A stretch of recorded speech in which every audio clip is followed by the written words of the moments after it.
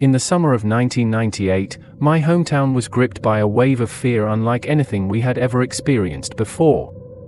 It all started with the arrival of a traveling circus, its colorful tents springing up overnight on the outskirts of town like a vibrant oasis in the desert.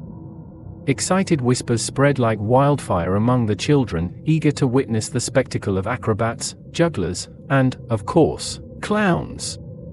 But as the days passed and the circus remained, a sense of unease settled over the town like a thick fog, casting a shadow over our once idyllic community. It began innocently enough, a few sightings of clowns lurking in the shadows, their painted faces twisted into sinister grins that sent shivers down our spines.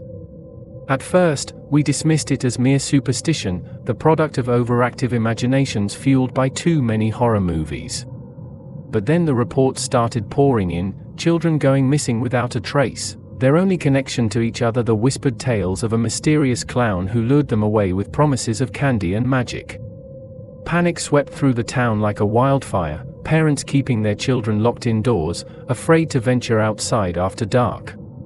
I'll never forget the night I saw him for the first time, a figure lurking in the alley behind the old movie theater, his face obscured by grease paint and shadows. His eyes gleamed in the darkness, pinpricks of malevolence that seemed to pierce through my very soul. Frozen in fear, I watched as he beckoned to me with a gloved hand, his voice a siren song that called out to me in the dead of night. But I knew better than to follow, knew the stories of those who had vanished without a trace, their fates sealed by the clown's twisted game.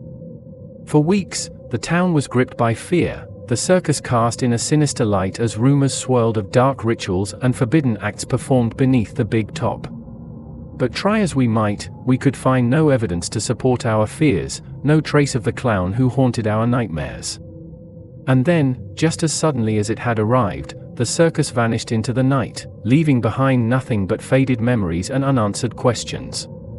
But for those of us who lived through it, the nightmare would never truly end, the memory of the clown etched into our minds like a scar that refused to fade.